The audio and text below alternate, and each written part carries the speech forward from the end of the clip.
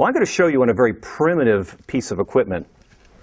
This is a piece of vinyl hose that you can buy at Lowe's. I think I bought this at Lowe's not too long ago. And it's vinyl tubing. It's, for those of you who might be interested, it's 3/8 inch inside diameter. But basically, when you take a mouthpiece and you put it in a length of tubing, it'll resonate on certain notes, and I'll show you how that works. Here's a mouthpiece alone. But when you put it in a piece of tubing, it comes out about like this.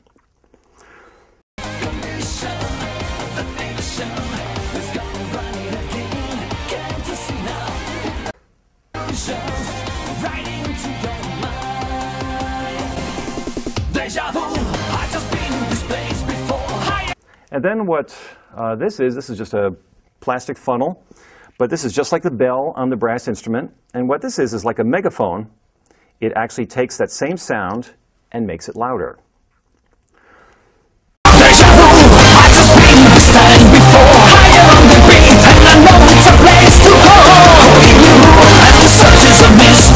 Now that's basically the mechanics in playing a brass instrument or any instrument that uses a mouthpiece.